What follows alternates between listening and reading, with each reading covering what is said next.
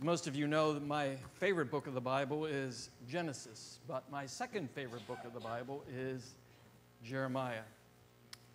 And on this Sunday of the commissioning of Andrew, one of my favorite passages is Jeremiah chapter 1. So let me read to you the first 10 verses of Jeremiah chapter 1. If you're using a Pew Bible, it's going to be found on page 789.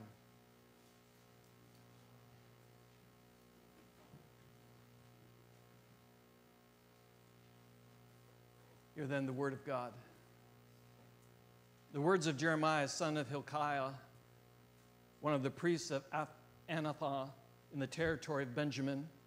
The word of the Lord came to him in the 13th year of the reign of Josiah, son of Amon, king of Judah.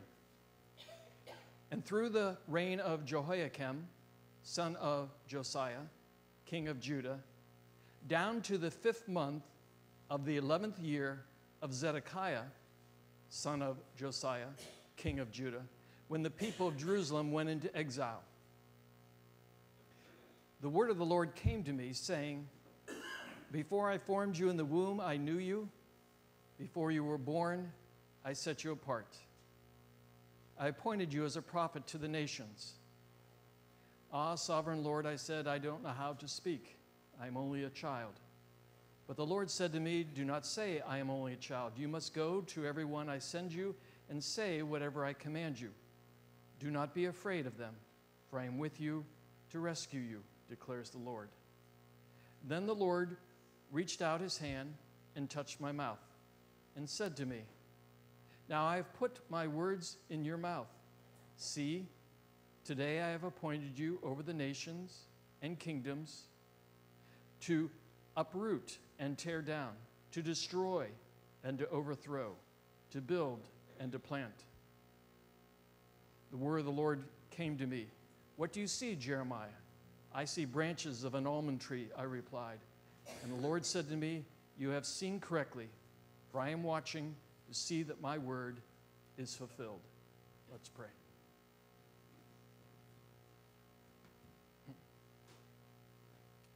Father God, we give you thanks for this morning.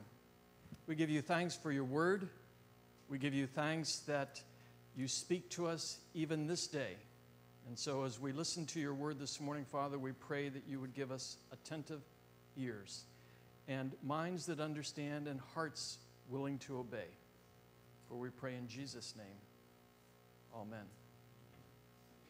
Today we're going to take a look at the life of Jeremiah, because out of all the prophets in the Old Testament, Jeremiah is probably the most relevant to our contemporary situation here in the U.S. this day. This week, I would ask you to read the entire book of Jeremiah and to read it existentially. And what I mean by that is read it with a sense of personal involvement, applying the situations and the circumstances of the nation Judah to our own nation, and applying, if you dare, the life of Jeremiah to that of your own. Jeremiah received his call from God when he was no older than 20 years of age. Some think he may have been as young as 16 years of age. And we have a record of that call in the first chapter, which we read. Let me read it to you again. Verse 4, The word of the Lord came to me, saying, Before I formed you in the womb, I knew you. Before you were born, I set you apart. I appointed you as a prophet to the nations. What God was saying to Jeremiah was, Jeremiah, before you knew who you were, before you knew what you were going to do with your life, I had already ordained a plan for you, that you would minister in my name to the nations and to Israel. Let me ask you, in your own life, do you have a sense of the call of God? Do you realize that before you were born, before you were created, God had purposed a plan for your life?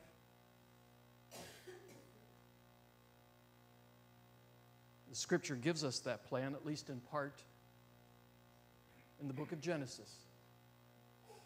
God creates man and woman, and as He creates man and woman, He says to them, you are to rule over and subdue the creation in the name of the King. Men and women were created to live in the created order and to open up the creation to all of its potential so that all of creation would give God glory. So now in a fallen world,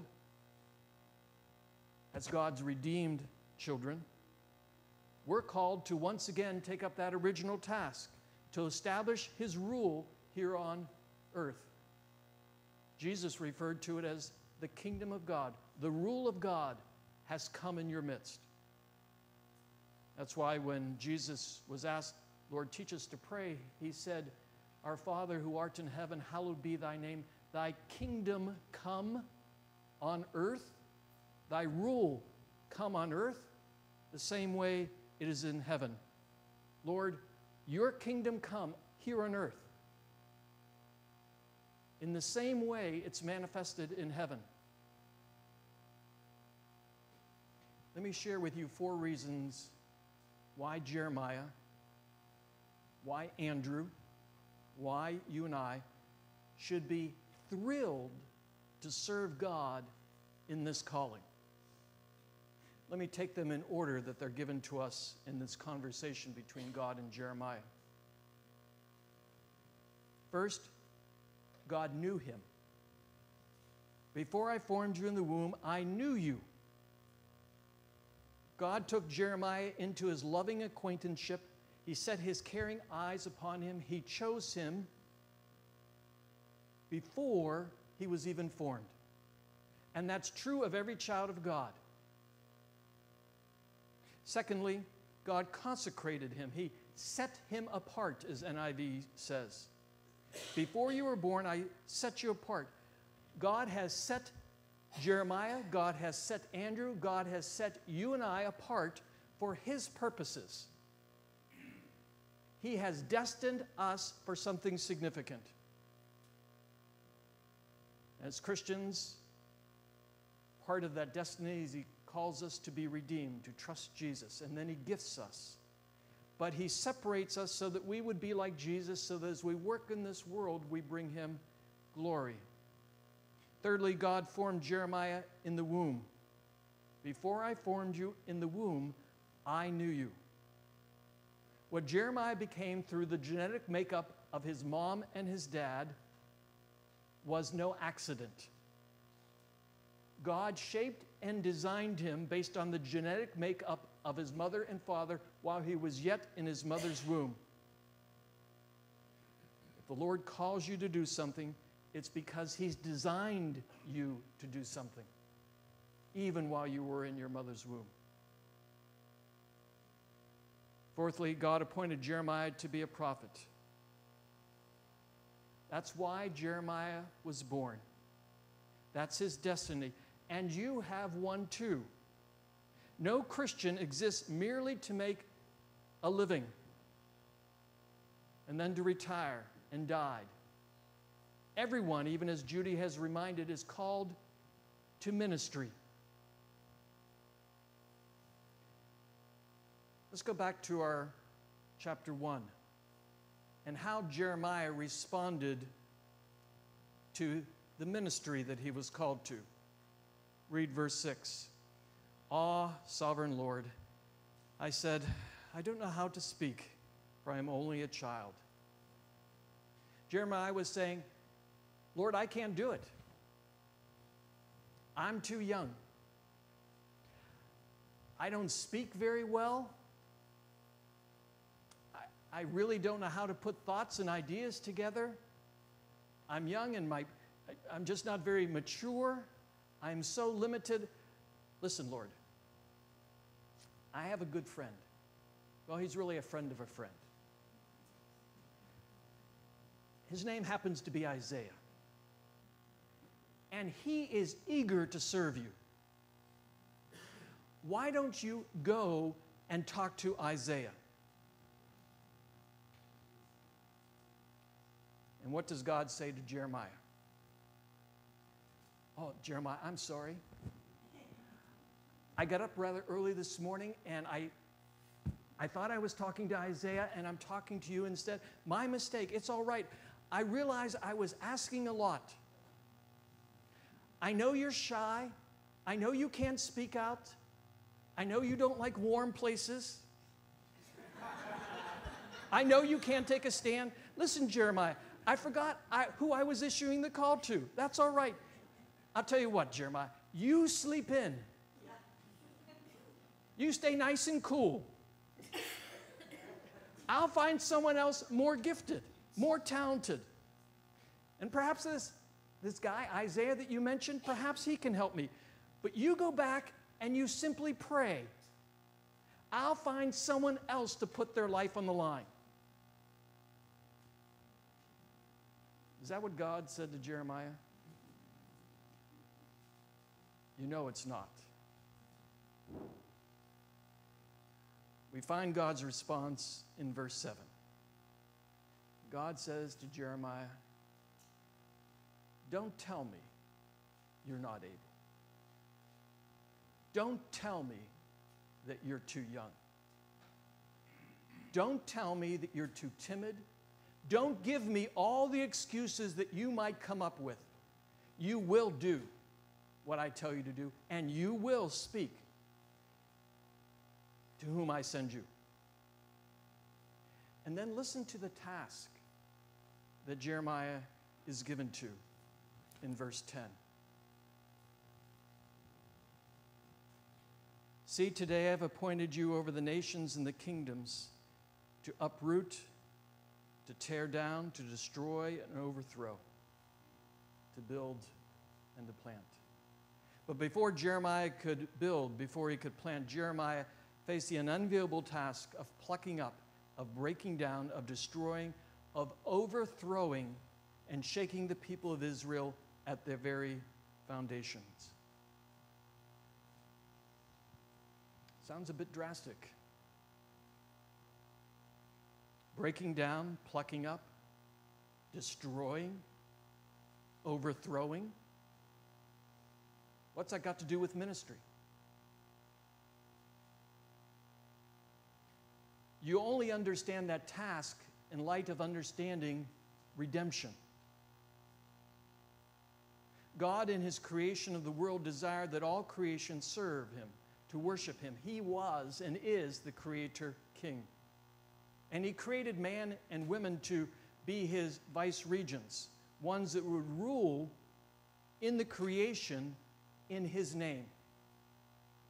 Our task would be kings with a small k, to rule over the creation, to rule and subdue it, so that all creation, whether it be families, whether it be in the field of education, whether it be in the field of business, whether it be in the field of government, whether it be in the field of science, whether it's in the field of medicine, whether it's in the field of law, whether it's in the field of art and music, or in the field of labor, that all of creation, every area of life, would serve the King of Kings. So that all of creation, every area of life would shout, glory, glory, glory to the Lord. As a result of sin, man no longer could rule and subdue the creation in the name of the King. The creation no longer served the King. Man used creation to serve himself. Therefore, the creation no longer reflected the glory and the majesty of the Lord God. But God had a plan of redemption, a plan to redeem man and the creation. The promise to Adam and Eve of a seed, Genesis 3:15. Seed from the woman who would crush the head of the serpent. The promise to Abraham of a nation, of a covenant people who trusted him for their salvation, and they would live their lives in obedience to him, and they would become the live model here on earth of what was happening in heaven. That was God's desire for Israel, that they would be the live model here on earth of what was happening in heaven. They were to be a people set apart. And so God gave them norms of how they might be a people set apart and be distinctive from the rest of the world. He gave them the 10 Commandments, but He also gave them laws concerning the family. He gave them laws concerning marriage relationships. He gave them laws concerning land use. He gave them laws concerning lending and borrowing. He gave them laws concerning education. He gave them laws concerning health and medicine. Why all these laws? Because God desired all of life, each area of life, to reflect His kingship. And so Paul writes in Colossians that God, through Jesus, is reconciling all things to Himself, whether things on earth or things in heaven. And so what does Jesus do when He arrives? He preaches the gospel, the good news that He is Lord of all, and He heals the sick and raises the dead as evidence that He is the King of creation. When Jesus sends out the 70, and He says, heal those who are sick, and say to them, the kingdom of God, the rule of God has come. And when the disciples return, they say, even the demons were subject to us in your name. And what does Jesus say? I was watching Satan fall from heaven like lightning. The rule of God was being established as they became obedient to Jesus, and Satan no longer holds sway over people's lives. Part of the plan of redemption is that Satan will no longer have his way in the creation. And Jesus comes with the power to reclaim the creation and establish His kingship, and it begins by reclaiming us and redeeming us. But it doesn't end there. When Jesus came, He came to do battle with the principalities and the powers that are loosed within the creation. And that's why Paul writes, we wrestle not against flesh and blood, but we wrestle against the rulers, against the world forces of darkness, and the spiritual forces of wickedness in heavenly places. That's the battle. So as God's people, we're locked in warfare. And the question is one of allegiance. Are we loyal to the principalities and power? Are we loyal to the spirits that are at work in this age? Or are we loyal to Jehovah God? Getting back to our text in verse 10 and what verse 10 means. Israel, as God's people, had prostituted itself and become loyal in their norms for living to the gods of their day. Now, they still worship Jehovah God. They still went to the temple to worship God, but their lives were not driven by service to Him. They were driven by the spirits of the world. So they were still God's people in the sense that they went to church every Sunday. But they weren't practicing His kingship in all the other areas of their life. So Jeremiah, at this point in Israel's history, prior to their captivity by the Babylonians, is saying God must destroy, God must break down, God must overthrow those ways of living, those structures within the creation that, although appearing to be normal, in reality are opposed to the lordship of kingship of Christ in all of life.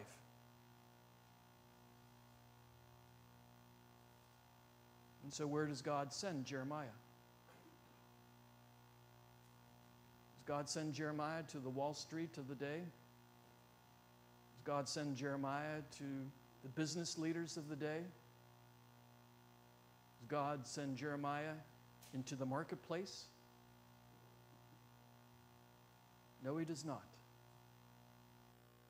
Jeremiah is sent by God to Jerusalem, to the central sanctuary where all the people gathered to give their traditional thanks and worship to the Lord.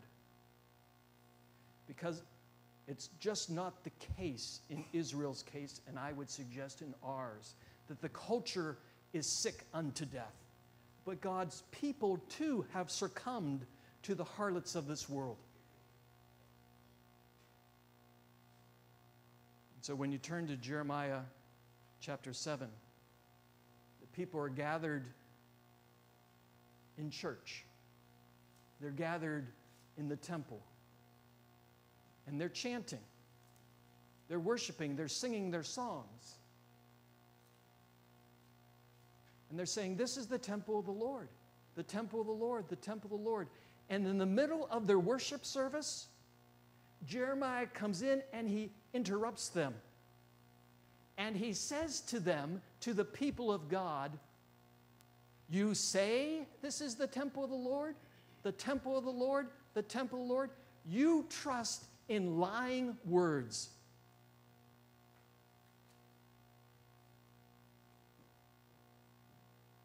You don't speak the truth.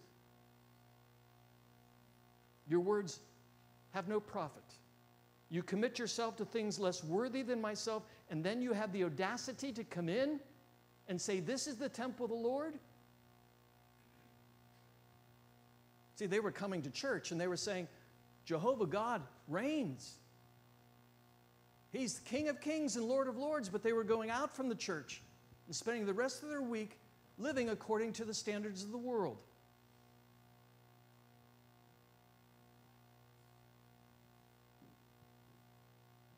And so Jeremiah says, you go to look at Shiloh, which was the former sanctuary of Israel, which God had destroyed because of their harlotry with the world. And he says, Jerusalem is going to look just like Shiloh unless you repent and worship God with your heart and not just your lips. That you worship God by doing, by getting out there in the world and doing, and not just playing religion. We hear Jesus saying the same thing when Jesus says, these people, they worship me with their lips, but their hearts are far from me. Jeremiah went to the kings of Judah, and he called the kings of Judah to repentance. He went to Pashur and handed him a list of oracles against the people of God. He read them off, and he said, this is the word of the Lord. Thus saith the Lord. And Pashur had Jeremiah beaten and put in the stockades.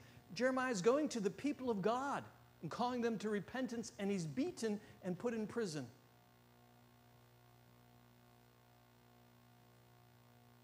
Do you think Jeremiah enjoyed his role in ministry?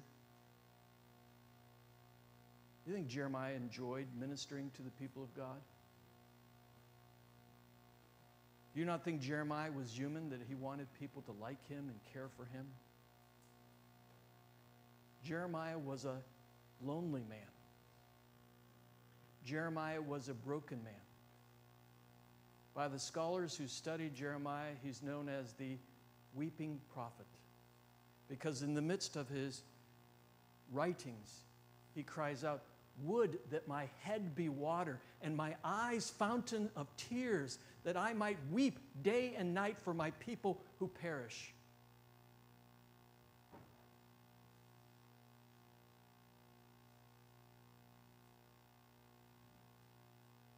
I've been here 18 years ministering with you, and will continue to ministering under Andrew's leadership. But in those 18 years, I've always wanted us to be a people of passion, a people who refuse to cover up our pain and struggles with Christian discipleship, a people who refuse to look away from the pain of others and the brokenness of our culture. And so I'm calling us once again to be a people who weep and mourn for those who are lost, for those who are oppressed, for those who suffer, and to cry out even as Jeremiah cried out. Because when we cry out, it's empowering. because the person we cry out to is the Lord God, who can and does act as His people have a passion and zeal that He has, and a love that He has for people who are lost and broken and suffering. Jeremiah loved God and man more than he loved himself. I don't know of anyone like that today. But Jeremiah, because he was human, Jeremiah grew tired. And Jeremiah went to God in chapter 20, and he tries to quit. He says, Lord, you have deceived me, and I have been deceived. Lord, you called me to minister to your people. And I thought when you called me to minister to people, people would listen. People would want to follow you. People would want to obey you. And Lord, I've done all that you asked me to do. And all I did was get laughed at and beaten, and I've been put into prison. So Jeremiah, tired from ministry, said, Lord, I've had enough. I'm turning in my prophet's card. I quit. You go get yourself a new man. But there was a secret that drove the prophet Jeremiah. And you find it in verse 9 of chapter 20. Then the word of the Lord came to me, and the word of the Lord became a fire within my bones, and I could not stop. I could not quit. The Lord had changed Jeremiah and placed His word, His Spirit within him, so that the Lord's relationship with Jeremiah had penetrated the very marrow of his bone. And when he wanted to quit, he couldn't. Because God was at work in his life. And Jeremiah couldn't stop, and the Lord would not allow him to stop. Let me share with Andrew and with you 3 reasons Jeremiah and we should always be encouraged when the Christian life and ministry to the world and to each other gets tough. And it does. And it will for Andrew. 3 reasons. 1, our life is rooted in God's sovereignty. The first reason Jeremiah should be encouraged, that we should be encouraged to take up ministry, is that our very lives are rooted in the unshakable, sovereign person of God. Before you were born, I knew you. You are not your own. You belong to God. You are not self-made, you are God-made. You did not first choose me, I chose you. Second, the second reason God gives to young Jeremiah that he should overcome his fearful objections is that God's authority is behind his going. You find it in verse 7 of chapter 1. Do not say, I am only a youth, for to all to whom I send you, you shall go, and whoever I command you, you shall speak. The emphasis here is on the Lord sending. It wasn't Jeremiah's idea to go. This is God's plan. God's sending and God's commanding. Jeremiah's youth, or whatever other excuse Jeremiah or we come up with, does not matter. If God commissions, if God sends, if God commands, then His authority is behind what we're doing, and we go. Thirdly, the third reason God gives Jeremiah not to be deterred from ministry is that God will be with him, and in the difficult times, God will deliver him and deliver us. Verse 8, do not be afraid of them, for I am with you to deliver you, says the Lord. The greatest obstacle in serving the Lord, I think, is fear. There's a fear of rejection, fear of opposition. All kinds of thoughts enter our mind about how some people might not like the way I do something. People might disagree. I might accidentally offend people. I might make a mistake and get criticized. The fear of man is of great hindrance. So God says, don't be afraid, because I will be with you and I will deliver you. So God's presence and approval is more valuable than that of the accolades of man. God says that in and through all your troubles, I will deliver you. And so God says to Jeremiah, God says to Andrew and to each of us today,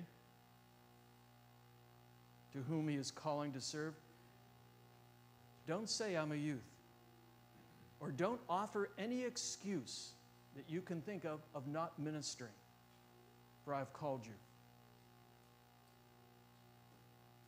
And why should I be confident of that calling? Because your life is rooted in the unshakable sovereign purposes of God.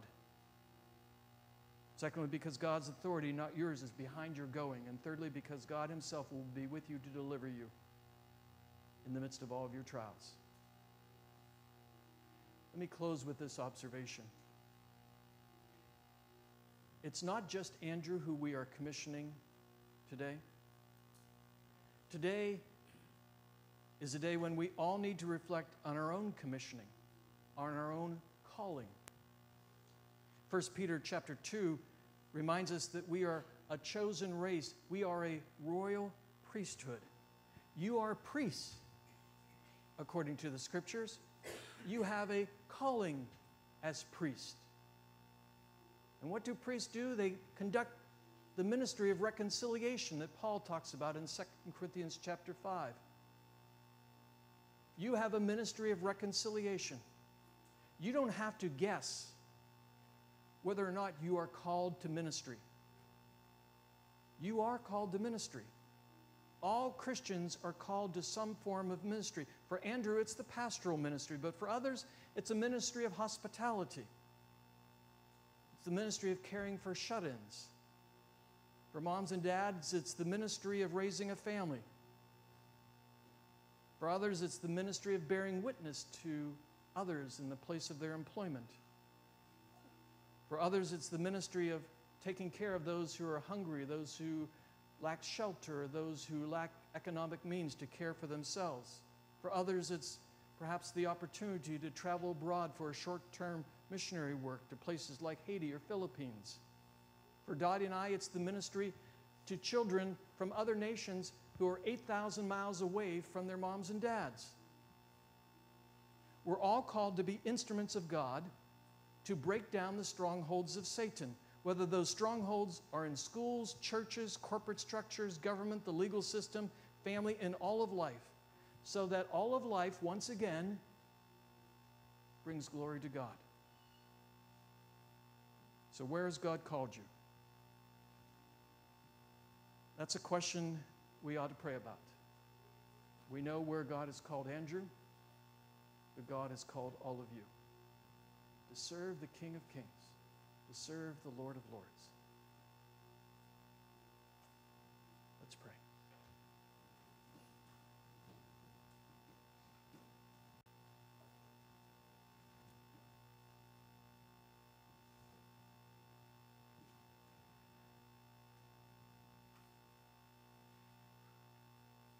Father God, as we come before you, we're humbled because sometimes our view of the church is so myopic. We think it's just about Sunday worship. And while our time here is so critically important to our own growth and our relationship with you, you from the foundations of the earth had designed the creation, our lives, to give you glory. And you've called us now as redeemed boys and girls, as redeemed men and women, to be out into the world proclaiming the good news and to tearing down those structures that do not give honor and glory to you and erecting signposts that the kingdom has come. and yet we feel so unequipped. And yet your scriptures this morning have told us, do not be afraid. So help us, Father, this morning. Help us to not be afraid. Help us to trust you as we go out into the world. For we pray in Jesus' name. Amen. I'm going to ask Andrew to come down. I'm going to ask...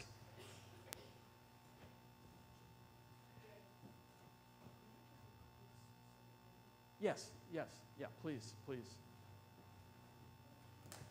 I'm going to ask the elders to come down as well. And Josue. I'm going to ask Andrew's dad, who's also an elder, to come down.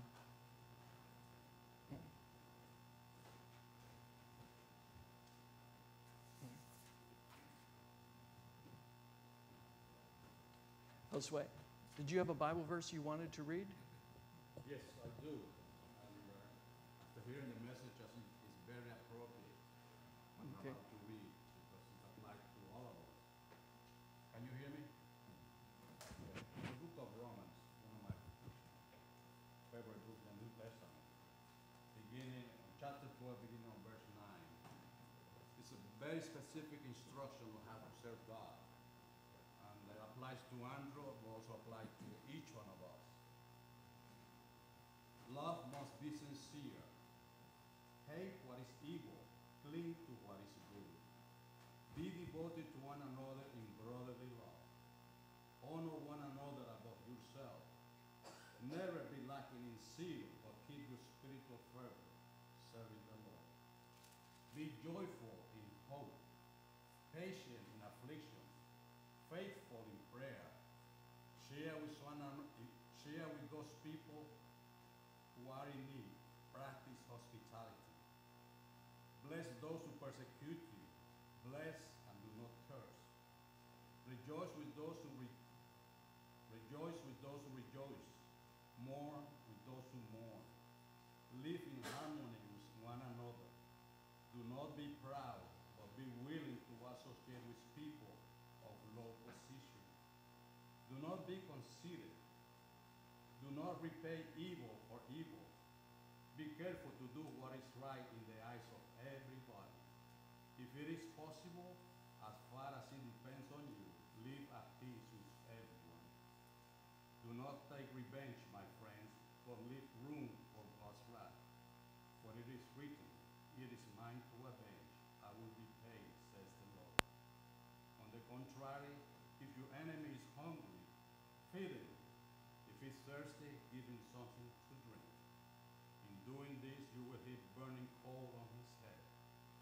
Do not be overcome by evil, but overcome evil with good. Amen. Amen.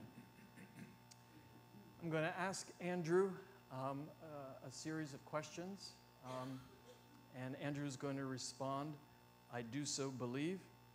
On the last one, you're going to respond, I will, the Lord being my helper. All right? Andrew, do you trust in Jesus Christ, your Savior, acknowledging him as Lord of all and head of the church? And through him, believe in one God, Father, Son, and Holy Spirit? If so, say, I do so believe. I do so believe.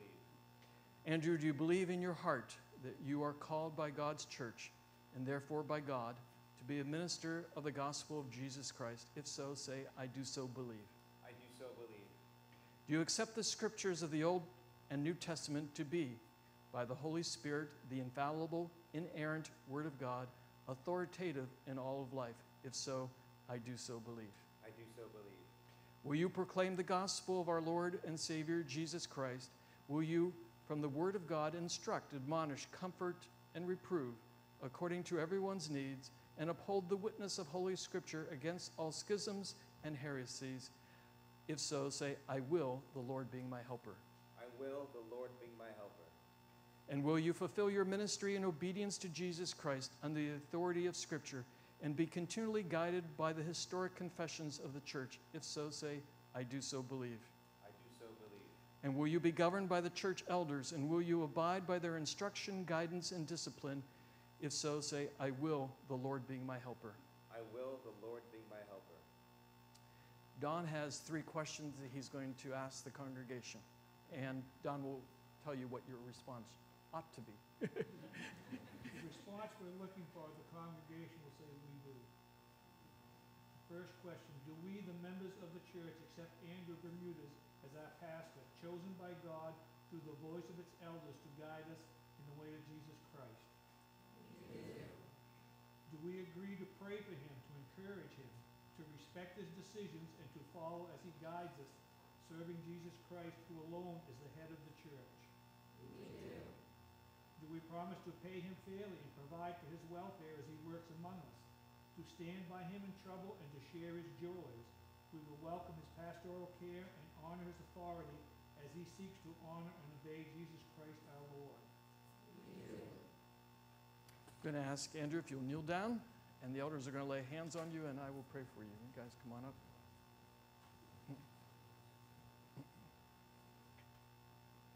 Let's pray.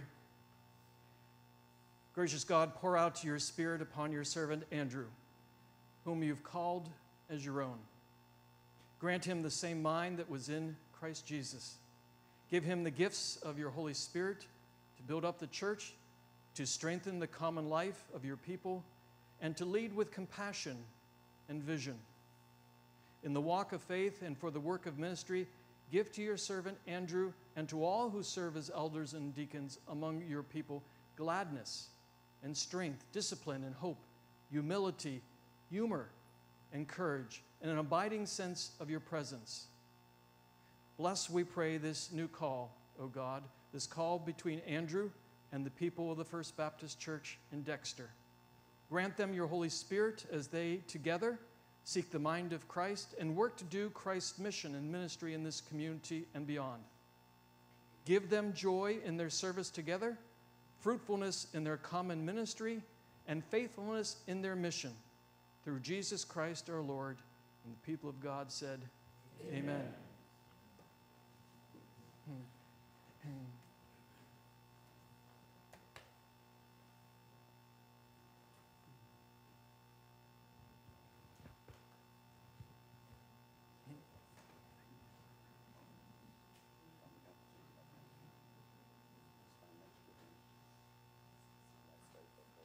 Yes. Amanda, your presence has been requested.